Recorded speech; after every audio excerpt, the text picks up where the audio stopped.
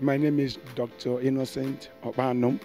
I am an architect, a designer. I have a company called Okpanum and Associates. We've been around for the past 35 years. We have offices all over Nigeria, also all over Africa, as a matter of fact. We focus mainly on addressing the issues of infrastructure deficits all over Africa. Oh well, the hospital we have for the Southeast is a unique tertiary specialist facility in the sense that it's 3-in-1, where you have the acute care, you have mother and child, and you have the geriatrics. What does that mean? That if you happen to be born in that hospital, you may live around that hospital until the day you go to your grave. You don't need to travel anywhere else for your medical treatment. It's going to be the first of its kind in the whole of West Africa, actually in the whole of Africa, as a matter of fact. And our intention is to showcase that healthcare facilities can be actually done differently. It pains me when I see that Nigerians have to spend quite a number of resources going all over the world for healthcare treatment. And the funny thing is that when they travel overseas, they end up being treated by Nigerian specialists.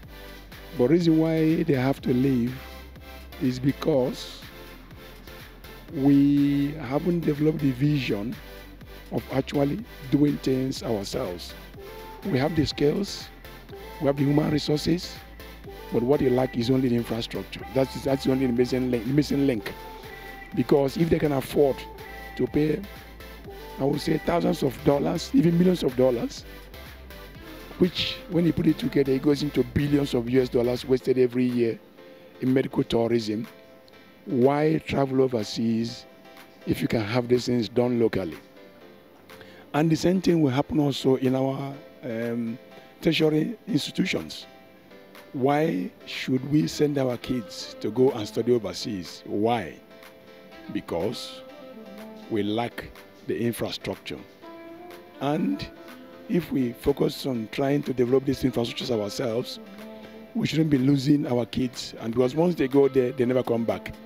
As a matter of fact, most of my colleagues who left for overseas, like myself, we never come back to this part of the world because of lack of infrastructure. So, what Martin Nagy and the others and the Pascal Dozier and other board members are doing for the South is remarkable. You know, they're in their 60s and 70s or 80s, but they're trying to prove a point that if we put our hands together, Southeast can be a region to reckon with, not only in Nigeria, but worldwide. Sir, you know that when such an infrastructure is put on ground, then we will have a manpower gap in terms of the skilled medical personnel that can handle that level of responsibility. How do you intend to bridge that gap? Oh well, your question is actually correct. As I said earlier on, manpower is never the issue. The key issue is infrastructure. We have enough medical personnel in all fields from Nigeria and especially from Southeast that can actually run the facilities successfully. For your information, there are several healthcare institutions in Nigeria that are affiliated with Nigerian professionals, mostly from Southeast, in Lagos, especially in Lagos, Abuja, and in Port Harcourt. They come here, they spend 2 weeks every month in Nigeria, taking care of Nigerians. So, if you have such a facility in Southeast, human resources are never the issue, because we have a lot of them.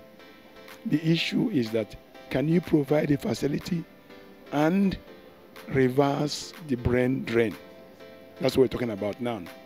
Because once you have what it takes, you find out that Nigeria or Southeast is beautiful. We lack only one issue, the infrastructure. That's what we need, not human resources. Human resources are there. And besides, there are a lot of young graduates that could be also trained to run the facilities effectively and efficiently.